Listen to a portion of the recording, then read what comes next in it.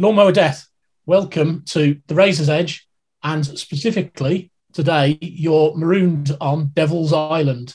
It's already my work. Me, Steve, same island and marooned. It's like a bad dream already. This.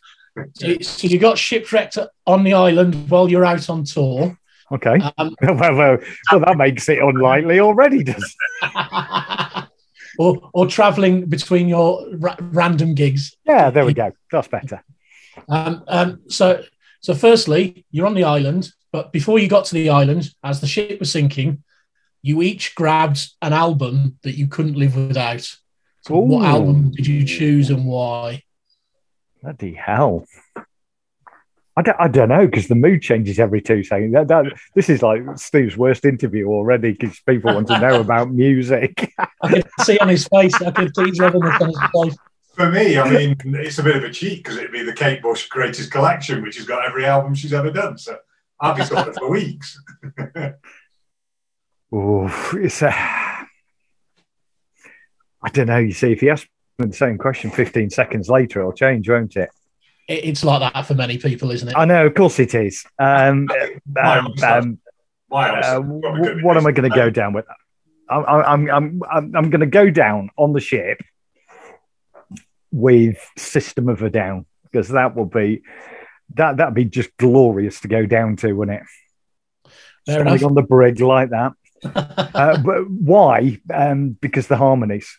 So it's going to be hypnotised or mesmerised, probably mesmerised. Just because they do all the harmonies I'm incapable of doing. And there's just a band that can get it that heavy, that quirky, with that many great harmonies in it. I'll go down with the ship to that. Fair enough. I mean, my mind would be Ace of Spades, because there isn't a bad song on that album. Yeah. All killer. First album I owned as well. So apart from Ed Stewpot's Pop Party, which doesn't count. All right. So sticking with that theme, then you're on the island now, and there's a shack at the end of the beach for you to sleep in, with enough space for you to put up a poster on the wall of your favourite album cover. So what album cover are you putting on the wall? Well, mine's going to be following the same themes. No Sleep Till Hammersmith. There was something about that photo. It was just iconic. Yeah. When I was a kid, especially I remember going to Top Price Records, I think it was, in Mansfield Four Seasons, and seeing it at number one, and they got the display and everything else up, and it was just like, yeah, very iconic for me. That. I'll go for a poster I did have on my bedroom wall, and it was the biggest one I owned as well, because loads of them were like little A3 and A4 posters, weren't they? But this was like a good old 6-foot poster as well, on good quality paper, I remember. Rainbow Rising. Yeah. It's pure. So, I mean, a bit like Stephen and Ace of Spades, I'd say. One of the earliest records I got into, first proper band I went to see, and yeah, Rainbow Rising. What a sleeve! It's just, what an album, but what a sleeve. Absolutely. So you sat on the island. You sat on the island. You need a drink. There is a bar. So, but you only get to choose one drink for the entirety of your stay. So what is your tipple of choice? Ooh, dear, oh dear. Go on, you go first. You're going to go for that plummy red stuff that you like, aren't you? Yeah, no. I mean, it is nice. I do like Jam Shed Shiraz, but to be honest, I'm really into the big brew dogs at the moment. Yep. Yum. Yeah, I think just brew dog punk. Yep. Could quite happily live on that. He says drinking the wife beater, but on the fruity stuff at this time of night. Right, brew dog. I'm going to go the opposite way. I'm going to stay away from the ale, because it gives you a bad headache, and I'll be up all night pissing. So I'll go for the small stuff. It will be a nice bottle. I'm going to sound like a right snob now. I'm going to go for a nice 12-year-old bottle of Bunhaven, because I do like Bunhaven, and I particularly like 12-year-old Bunhaven. It's just yum. It is a nice whiskey, a non-peaty, really rich kind of whiskey, and it's yum. And I could sit and sup that all night. This is the point here, though.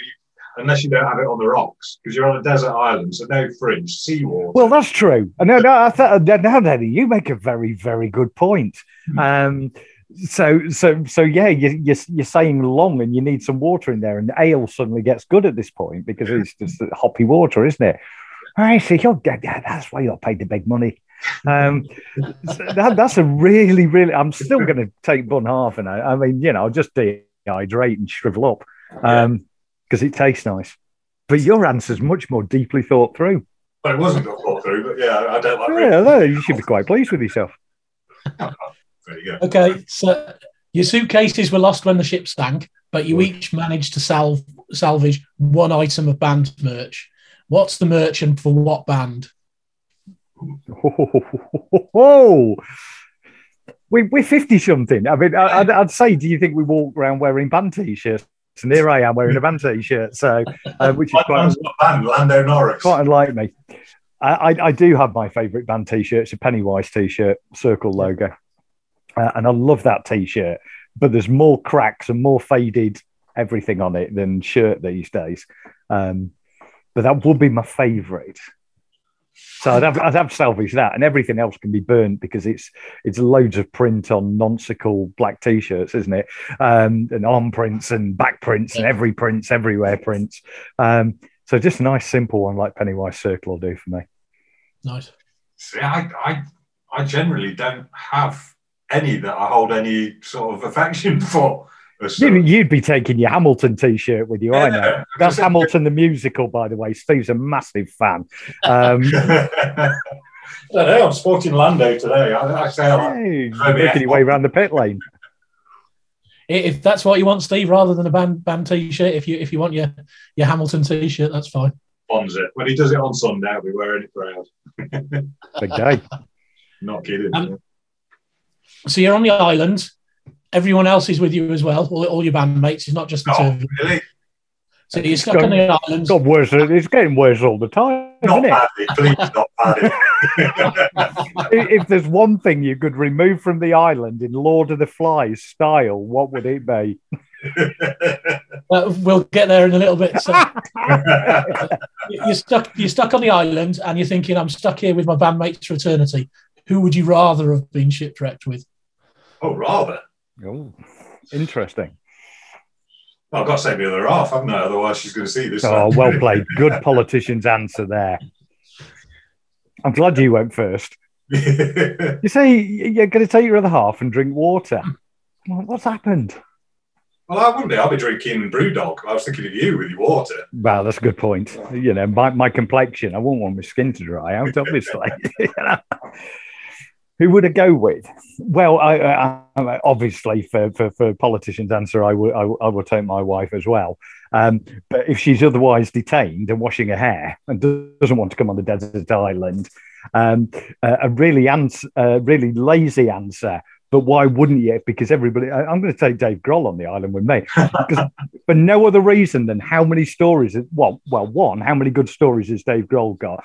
Two, there's nothing to dislike about Dave Grohl at all. In fact, to the point of irritation that you can't find anything to dislike about Dave Grohl. He just seems to be the nicest bloke who's got really good stories. And that'd be okay to while away a few minutes with, wouldn't it? Drinking me Bunhaven and dehydrating. It'll be great. Good point, well made. Fair enough. So the island is actually stuck in the 80s. So you find a Walkman in your pocket, and on the tape inside is a recording of one live show that stands out for you. Can be any show from any band, anywhere in the world. What show is on that Walkman?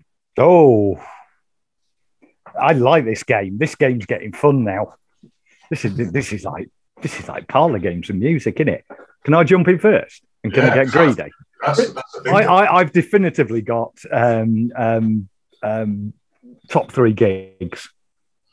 And so I'm going to have 3 because I'm greedy and I found a couple of extra cassettes in my back pocket.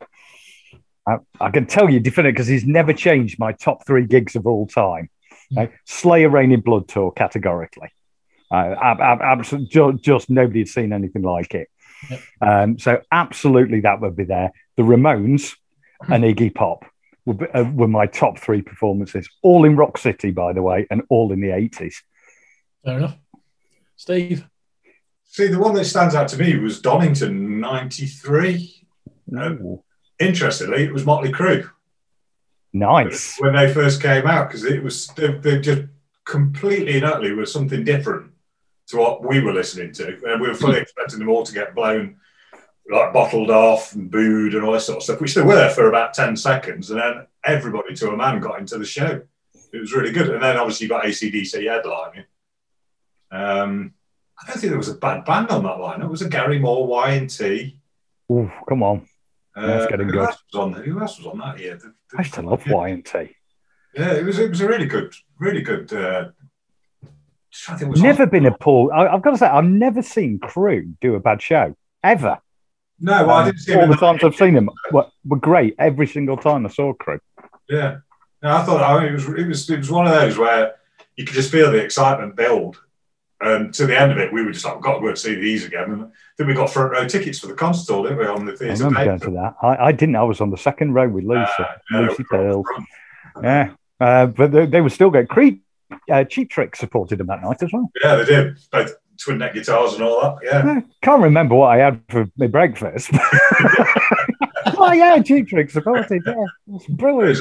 There was loads back then. I mean, you think Ozzy Osbourne with Rat. Well, all the shows got big, didn't they? That was the thing. Yeah. So everybody had production at that point. Everybody had fireworks. Yeah. Everybody had, Dio, Lasting Line. All those kind of tours were around the same time. All had killer support bands. All had big production, and they were just great gigs. And we were proper nippers back then as well. So you got really and bought programs and stuff like that. Yeah. Actually, I might change it because I've actually got the video. It was Saxon at the concert hall, very first gig I ever went to. Okay, Eagle tour. And if you look carefully in the crowd, you can spot our bass player, Parko, stood with his mum and dad. I didn't see him till Crusader. That was the first time I saw Saxon. No, we saw him on that one, Eagle Has Landed. Nice. Awesome, yeah. Yeah. Oh, all right, so moving on. You're getting desperate. You decide the only course of action is to put a message in a bottle and hope someone finds it. So your message can be to any member of any band, but should be to the most suitable for a rescue attempt. So who are you sending a message to? Oh, easy. Whoever's headlining 10,000 tons of metal or whatever it's called with that big boat. Come and get me now. I don't know. Just a band with a boat for me.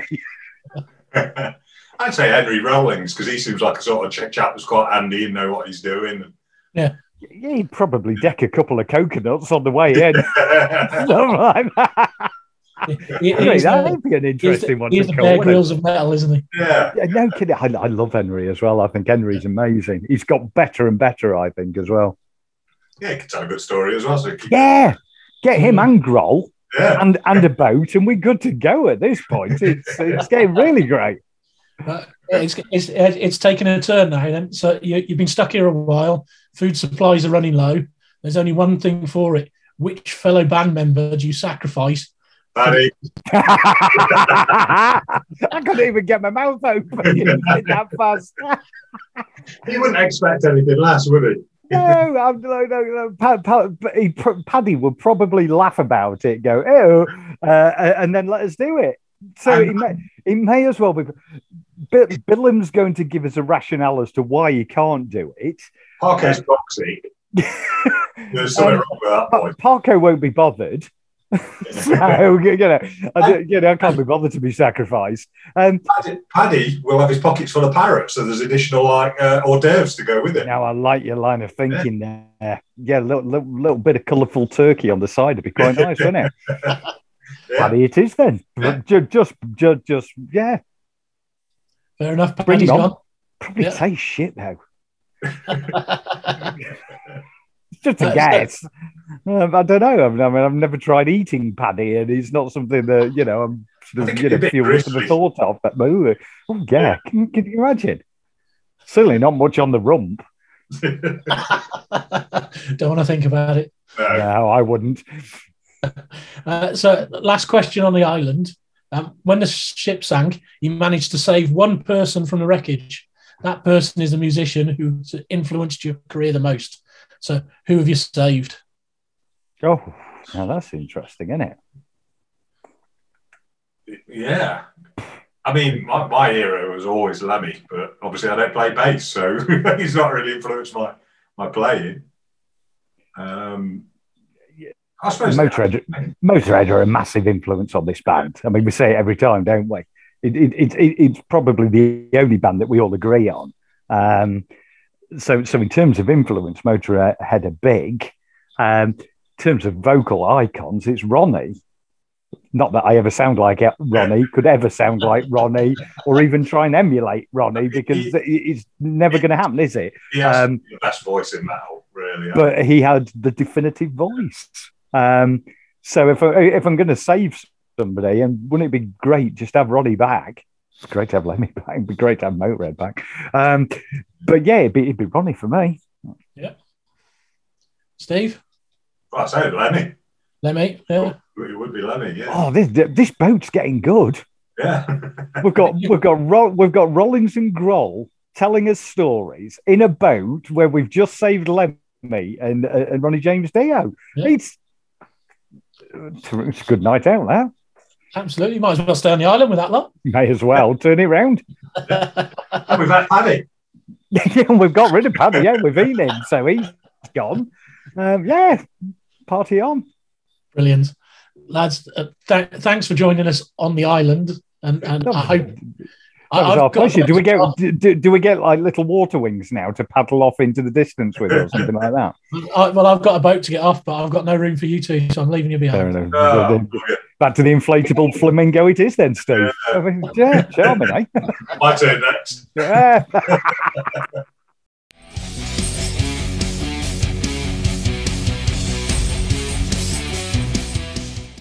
Thanks for listening. Make sure you keep up to date with future episodes by subscribing to our channels.